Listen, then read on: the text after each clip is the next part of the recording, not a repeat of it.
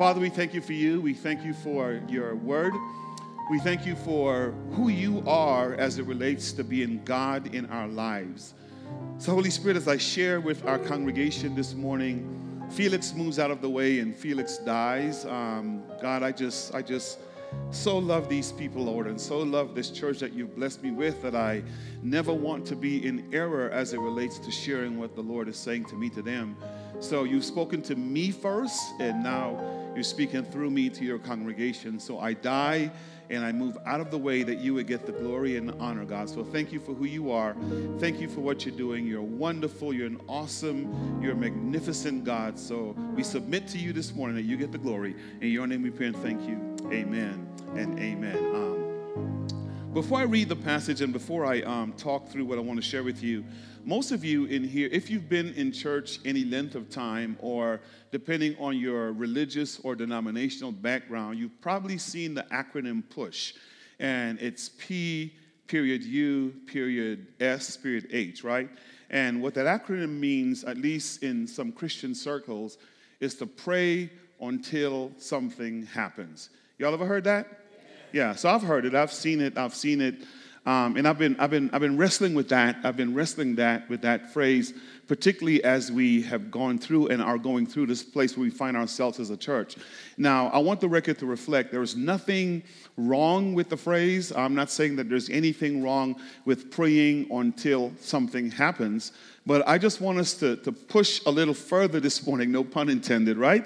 Just to go a little further this morning, because my problem with the phrase is that, and this is just me, I'm not saying there's anything wrong with those who make it up, is that we pray until something happens, and then when the thing happens, we stop praying. You kind of get it? You get it? Yeah. And then we start saying, hey man, how you doing? I'm good, you know. And we celebrate the thing that had happened, and all of a sudden prayer then takes a lower position as it relates to our spiritual journey. And the reason I want to bring that up is because we forget a lot of times that we are in a world where the enemy never stops pursuing us. Does the statement make sense, right? His goal at all costs is to tear us down and to destroy, here's an interesting word, the kingdom of God down on earth. If we only have a list of things on our shelves that we pray for, and the list has a starting point and an ending point, we go through this, I'm going to pray until something happens on this, and then we move that off the list. I'm going to pray until something happens on this, and we move that off the list. I'm going to pray until something happens, and we move it. But what I want to caution you this morning is that you take it off the list, but the enemy puts it back on. I want y'all to get that. I want you to get that, right? And then I just, as I'm processing that, even in my own life, that was my pattern, right? That was my lifestyle. And I think God is challenging me to be a little different. Matter of fact, if I were to give you an Old Testament illustration of what I'm speaking about, you would go with me, if you go to me to the book of Exodus, Exodus chapter 3, right around verse 7 through 10. Here's what you're going to find. Let me just state it to you so because you all are familiar. This is the scenario where God showed up to Moses on the backside of Sinai through the burning bush. And then God says to Moses, listen to the words, I have indeed heard the prayers of the people, and I have come down to deliver them, right? And so he commissions Moses, and he says to Moses, I need you to go on mission with me to Egypt, to Pharaoh, to say to him to let my people go. Now, the reason I use that example is I want you to hear me say as clearly as I can, God came down 400 years after they were enslaved in Egypt. Okay? Now, lock into this. I'm comfortable in saying, because the text says when God was speaking to Moses, I have now heard the prayers of the people and have come down to rescue them. It seems to me that there was, even though it may not expressively be stated, an implied pattern in the life of the Israelites that 400 years prior to God responded, they started praying, Lord, you got to get us out of this. Y'all didn't expect that. And for 400 years, they were praying. You got to hear this. For 400 years, and I'm even comfortable in saying, and they never stopped praying. They kept praying, they kept praying, they kept praying. And the reason they kept praying, it was they kept praying until God heard and God came down and decided to rescue them. Now, don't make the mistake in thinking that God did not hear the very first time they prayed. Don't make that mistake. But what I do want you to hear me say is the continual prayer that they kept doing, and then in God's timing, in God's place, he comes down and he sends Moses to go to Pharaoh and say to him to let God's people go. And the reason I want to bring that up is because I want to talk briefly this morning as we look at the text that there's a place where on our spiritual journey there's a need for persistency in prayer. There's a need to keep beating God's door down. There's a need to keep beseeching God. There's a need to keep in constant communication with God. Come on, y'all. So that he can stay engaged with us. And there's some blessings and benefits that we receive from that. Amen? Matter of fact, if you look at the text that's in front of us, it's a weird example that I find kind of challenging, but I want to just talk through it briefly to kind of bring us up to speed so we can kind of walk through this and see and hear what God is saying. So look with me at verse 2. I want to pick up right at verse 2 of chapter 18, and I want to read a scenario, and I'm going to do the best I can to explain it, but I want to communicate what Jesus was trying to communicate here. If you're at verse 2 of chapter 18, say amen. Here's what verse 2 all the way through verse 6 says. And he said, in a certain city, this is Jesus speaking now, there was a judge who neither feared God nor respected man. I'm in the ESV. And there was a widow in that city who kept coming to him and saying, give me justice against my adversary. And for a while, verse 4 said, he refused. But afterwards he said to himself, though I neither fear God nor respect man, yet because this widow keeps bothering me, Lord Jesus, I will give her justice so that she will not beat me down by her continual coming. What in the world? Come on, y'all. What in the world, right?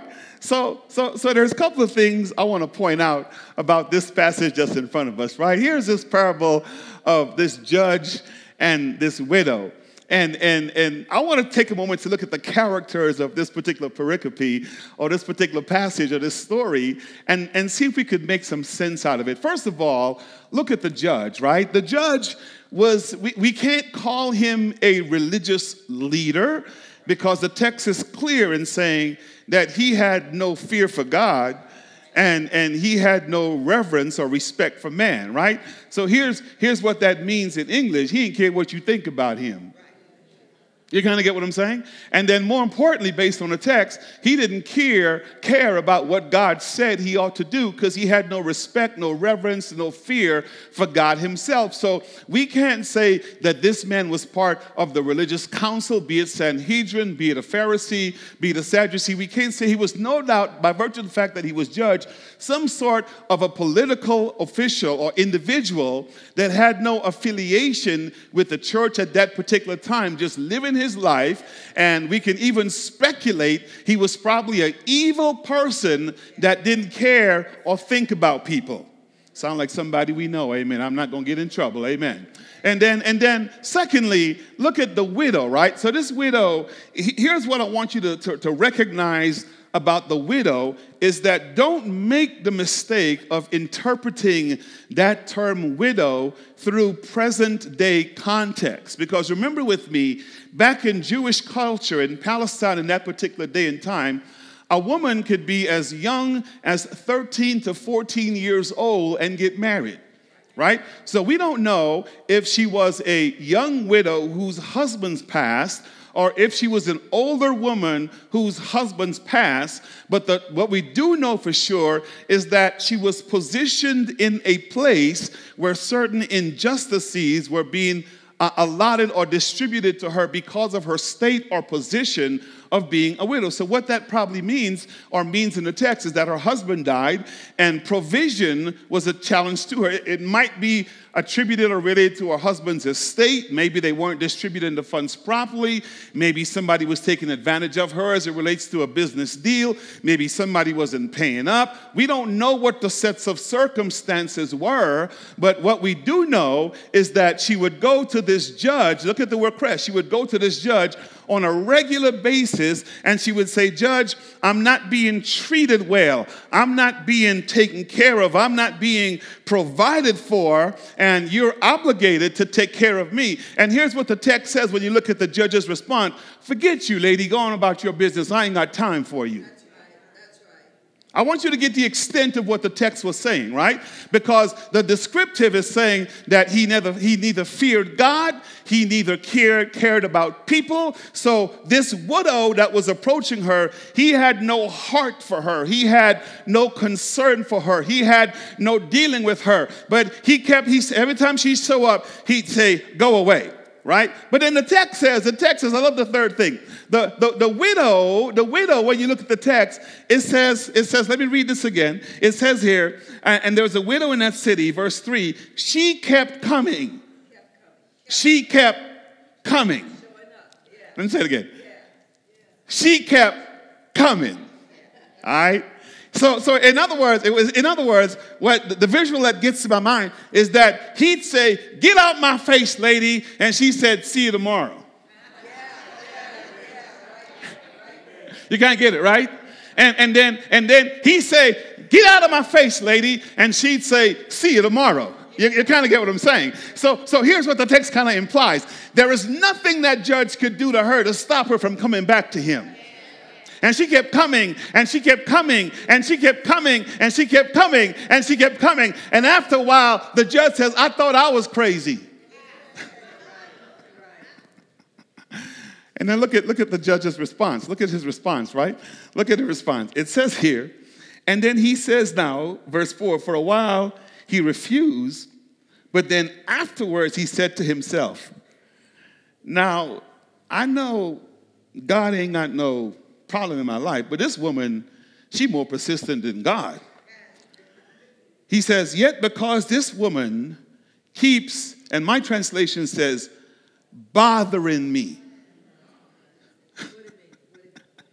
Some translator says that understand with me, he didn't care about his reputation, right? He didn't care what you think. But some translators said it's almost as if she was hitting him to the point where she's dealing him a black eye, right?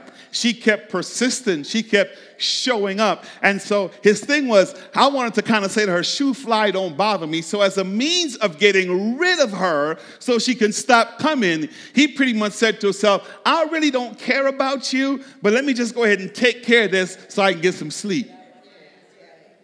You guys are tracking with me, right? And don't miss this. The only reason he gave in wasn't because he was nice. It wasn't because he cared. Come on. The reason we're seeing that he gave in, it wasn't because she was all that. Come on. He said, I don't care about God and I don't care about her, but this bothering thing. I'm in the middle of eating my meal, and all of a sudden there's a knock on the door, and my servants come, Judge, yeah, it's her again. Y'all get it. You can't get what I'm saying. I'm in the middle of taking a shower, getting ready to go to bed. Judge, she's back. It's her again. And his servants will probably say to him, why don't you go ahead and do something about this? And you've got to understand, they've probably been saying this for a long time, but his response, I don't care about her. I don't care about nobody. I only care about me. But because she keeps bothering me, he says, you know what? Let me go ahead and take care of this so I can get some rest. Jesus makes this strange parable, states this strange parable. And then he gets to the place where he now decides to communicate, to use that parable to say something to his disciples. I find that very interesting. So look at what he says. Let's read this, and then I want to make a couple of statements, right? And then here's what he says in verse 6. And the Lord said, speaking to his disciple, hear what the unrighteous judge says.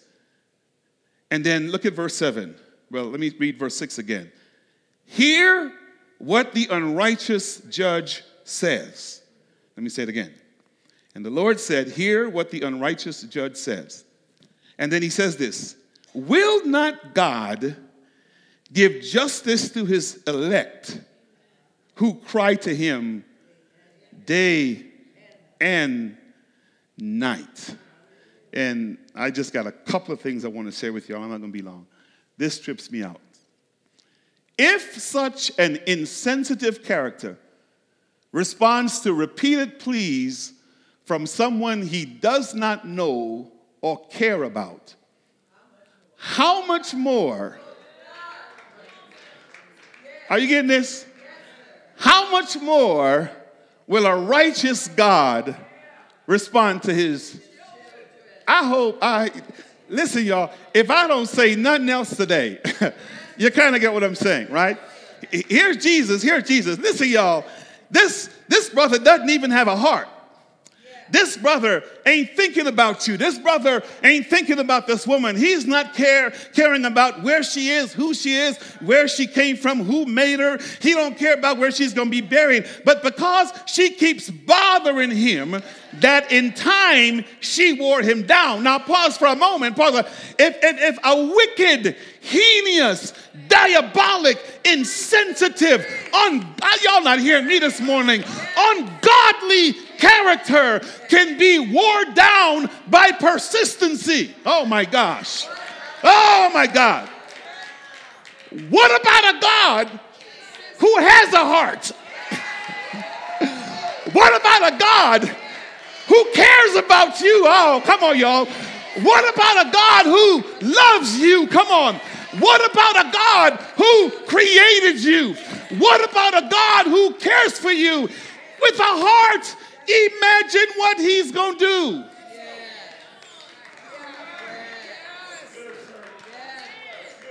I got a little 2-year-old grandbaby, and he's going through what culture calls the terrible twos. That means that there's times, my daughter took me out to breakfast Friday, and she brought my little favorite dude with her. I got to be careful because the other grandkids in D.C. are watching. One of my favorite dudes. Amen. And when she brought him, you know, he shows up at the restaurant, and he hadn't seen me in a couple of days, so he's attached to mommy. You kind of get it? And then I said, boy, Nolly, come to me. Yeah. He goes through all that. I don't want you. He just kind of shoos me away. And I'm like, cool, I'm cool. And I kept saying, come on, boy. Yeah. You figure it's my default state to say, boy, I don't want to have nothing to do with you. But after time, he finally inches his way over. And as grandpa, I hugged that little booger like he ain't never did no. You kind of get what I'm saying? I didn't care about what he did in the past.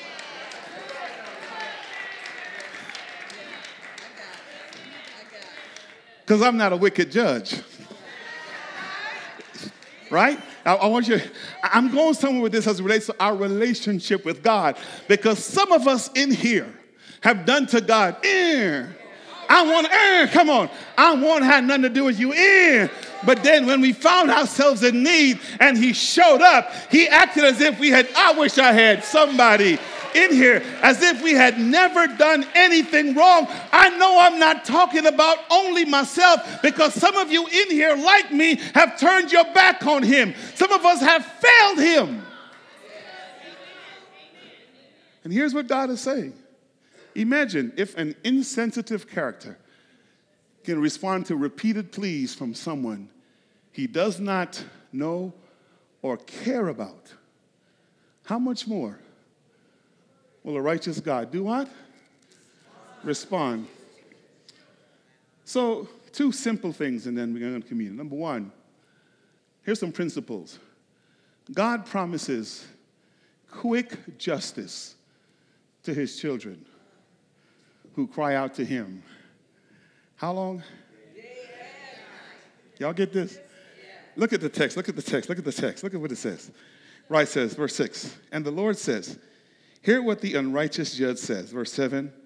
And will not God give justice to his elect? Electos is the Greek word, right? Meaning that people he has called by name, people who have decided to trust him, people who have said, I'm going to take him into my life as personal Lord and Savior. And don't miss the prerequisite, who cry out to him. How often? Don't miss that. Who cry out to him. How often? You kind of get what I'm saying, okay? Very, very important, very, very important that we not miss that. Number one is I want you to get the thing that the principle says that God promises quick justice to his children who cry out to him day and night. The reason I like that text, because sometimes when I look at my life, and I think if we were to evaluate our life, we have taken the place of the wicked judge. We have been disobedient to God. Come on, we have failed God. Come on, talk to me. And I'm going to talk about this thing with the enemy in a little while, but yet and still when we come to him, he opens up his arm, right? Now, here's the piece with justice that I want you to understand, and what's not expressively stated in this parable, and the danger now of reading this parable in isolation. For you to really get the true context of what this passage is talking about, you've got to really back up to chapter 37, right? And then particularly the B part, chapter 17, and specifically the B part of chapter 17. And we don't have time to go into all of this, but here's what he's saying. Look specifically at verse 20, right? And what he's speaking about in verse 20, what is that? All the way to 37 of chapter 17, which is the context.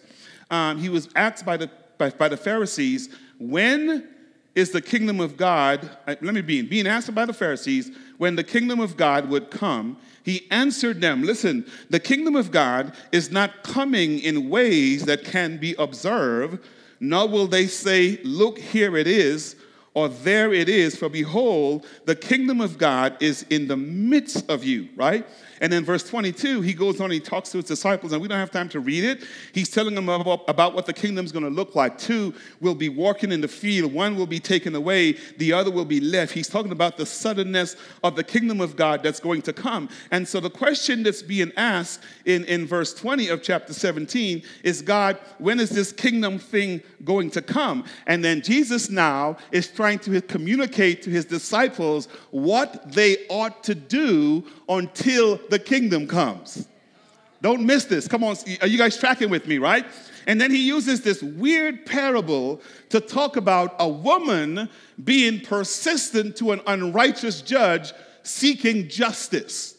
So here's what he's saying, and you ought to lock into this, and we're gonna walk through this in the text. While we are left on earth, here's what I said: don't make the mistake of thinking that all is well and everything is taken care of, because we are now existing in a kingdom that really is operated, run, and controlled by the demonic realm. Are you hearing me?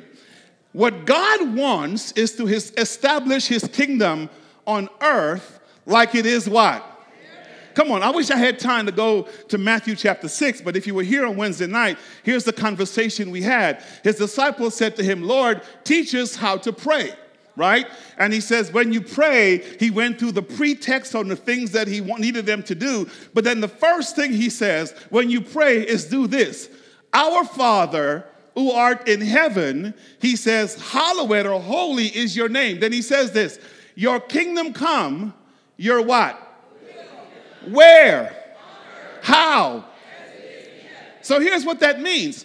I need you guys to get into a place where the objective, the focus, the call, the significance, the importance of your prayer is what I taught my disciples in Matthew 6 to happen on the earth realm today. And so here's the question: when is this thing going to come? And here's Jesus' response. He uses this weird illustration of a woman that keeps showing up to a wicked man's door, and she didn't stop showing up until, I wish I had somebody in here, until the man had heart. And it's as if Jesus is saying to me, and as if he's saying to you, the kingdom, even though it's distance, it can be here. I just need you to keep showing up. I wish I had somebody in here. I wish it just needs you to keep knocking on the door, because God is going to give swift justice. And here's what it looks like while I'm praying. There's times as if I feel as if I'm not making headway.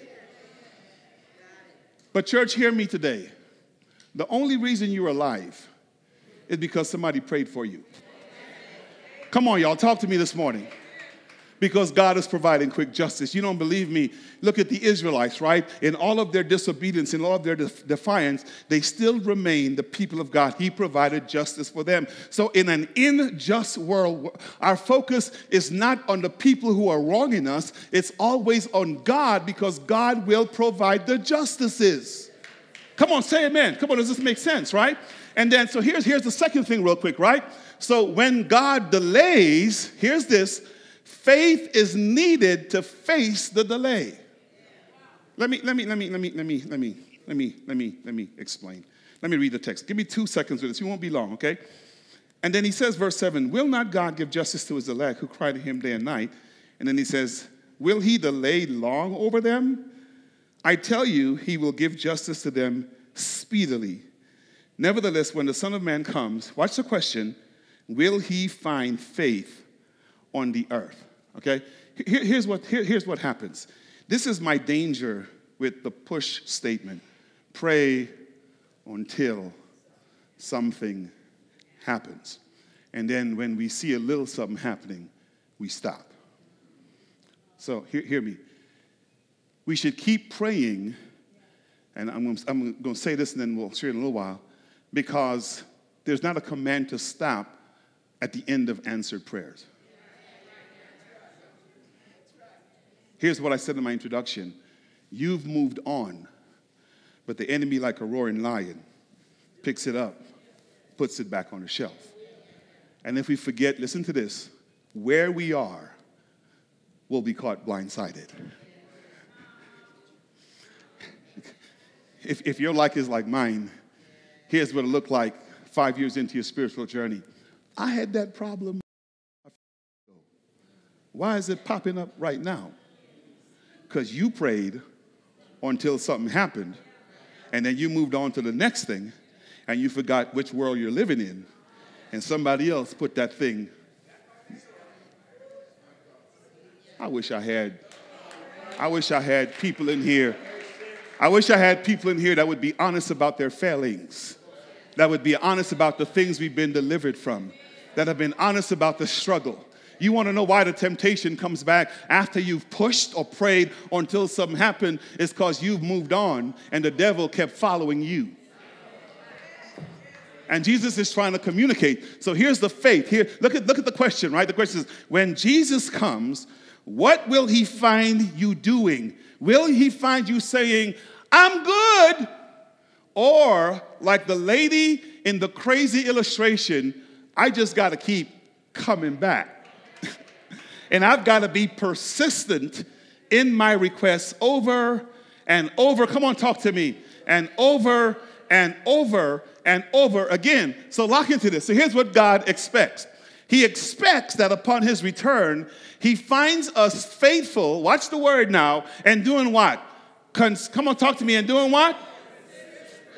So here's all I came to say to you this morning, is this, okay? We're challenged to pray for how long? You get it? Because we've got to recognize your kingdom come, your what?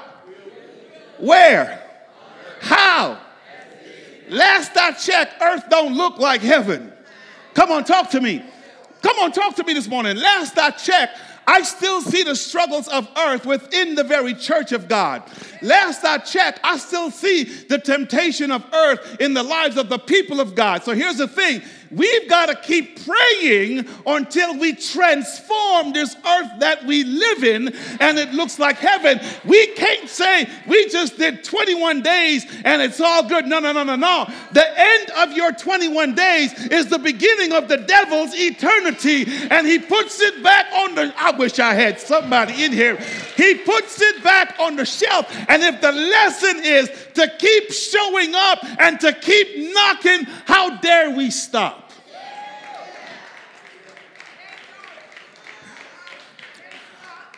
Had an elders meeting last week, and was coming to the elders meeting and I was saying, Lord, we just got off this 21-day thing.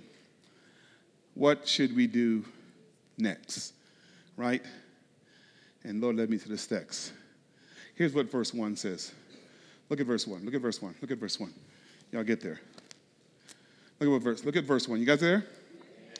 And he told them a parable to the effect that they ought always to pray and not what? Some of your translation says they should always pray and not faint. Right? You kind of get what I'm saying? So here's when I look at the parable, here's what it says, right? The purpose of the parable is to encourage the disciples to do what? Pray, not until something happens, but until the parasuo or the rapture or the kingdom comes, and to not give up hope. You get it? You're probably wondering when that crazy Egypt thing. For 400 years, they were praying. 400 doggone years. Hebrews, 11, 6 or 13 says, some of them prayed and never saw the kingdom. Never saw it. But don't miss this. But they never stopped praying. You get it? And then 400 years later, God decides to answer. Here's what that says to me. Felix, you got to keep going on, right? So look at this next thing real quick, and I'm almost there. I want to point this out real quick. So the message of the parable is a call for continued prayer. Now watch this. Not in the sense of praying at all times, but in praying what? Again and a what? The parable. Woman, go away! All right, I'll see you tomorrow. She came back. Woman, go away! All right, I'll see you tomorrow. Here's what God expects at the end of every prayer. Hey, God, I'll see you tomorrow. That's what he expects, right? Hey, God, I'll see you tomorrow. At the end of the next prayer. Hey, God, I'll see you tomorrow. Hey, God, I'll see you tomorrow. Y'all get this? Hey, God, I'll see you tomorrow. You kind of get it? I want you to get this. I want you to get this. I want you to get this. Because we just went through an interesting time. And here's what the fast may have ended, but the prayer can't stop. I need somebody to just kind of get this. Why? You're going to get it in a little while, okay? So here's what we're going to be doing as a church, and we'll talk about this later. We've got to figure out how to establish prayer cells that we can have that upper room experience, 24/7 praying until kingdom, until, you get it? Until kingdom comes, come on. Until when we show up, it starts to feel like heaven, come on. Until we start to see the miraculous of God. Come on. Until we start seeing the hand. Come on, I wish I had somebody in here. So don't miss the graphic, right? The prayer is not until this thing happens, but is until earth looks like the kingdom. And next week I'll talk about the future and the present aspect of the kingdom, because there's a place where when Jesus was on earth, he modeled what kingdom should look like, and his expectation is that we do the same thing. But if we don't know what we're praying for,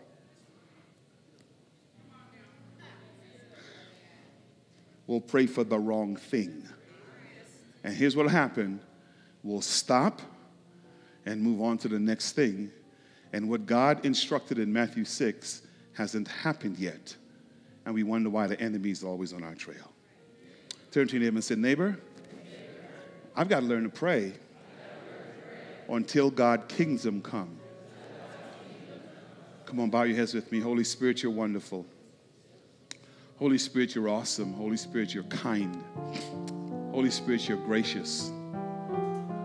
Holy Spirit, you're magnificent, God. And as we begin this dialogue of persistency in prayer, God, as believers, you're calling us every morning to wake up and say, hey, God. And at the end, you're expecting us to say, hey, God, we'll see you tomorrow. What does that look like for us as a congregation? What does that look like for us as a people? What does that look like for us as individuals, God? Persistence in prayer until the kingdom come. You're there. You're going to provide justice. You're going to heal us. You're going to deliver us. You're going to do all of that. But that's not the goal. So God, as we go through this, I'm praying that if there's one here, that we would all do an introspection and look at our hearts and say, what is God saying to me? And what is my role in all of this, God? So speak to us, because some of us, praying for an hour was a challenge, God. That was new for a lot of us. Some of us don't even know what it is to do that because we haven't done it yet. But the point that you're saying is to keep showing up every day, keep showing up every day, keep showing up every day. Teach us how to show up every day, God, and how to structure our church. You've been clear: strategize, organize, and then mobilize. How do we do that every day, God, as a body, without wearing people out? So thank you for your word. If there's one here that don't know you, bring them, God. And as we prepare to come to this stable on this first Sunday, this is what it's all about. The fact that you died, the fact that you were buried, and that you rose, and that you're coming again. That's the prayer. The kingdom is coming, and we want the kingdom to come. So speak to our lives, God. Move in us, God. In your name we pray.